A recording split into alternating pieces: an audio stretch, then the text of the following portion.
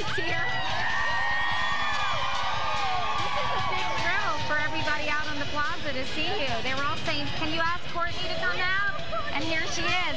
We didn't have enough time, Courtney, to talk about something that is really important to you that you're very involved with, which is called the EB Foundation. Yes. Tell us a little bit about it and how you got involved. My manager's sister was trying a long time to have a child, and she ended up having this wonderful baby boy named Brandon.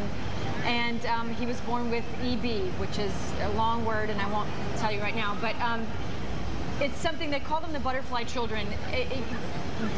They're missing a gene in their body, and their skin actually blisters over the slightest contact. Like this little kid who's fantastic. I got involved because after seeing him and knowing that, you can't even hold his hand too tight, or he can't walk because he has to have bandages on his feet because everything blisters. If you eat something, you blister your esophagus.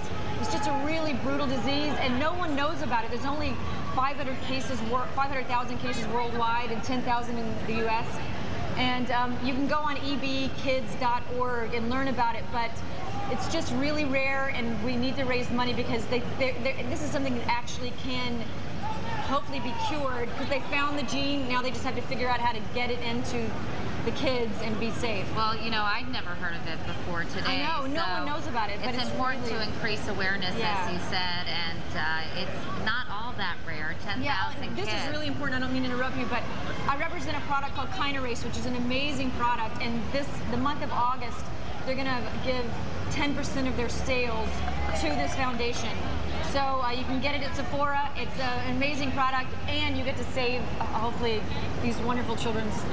And we have a link also on our website talking about this disease and teaching people more about it. Well, thanks so much, Courtney. It's really good to see you. All right. Nice to see you, Courtney. Thanks so much for coming by. Anyway, got lots to get to, but first it's time for a check of the weather from Mr. Roker, who's somewhere out there.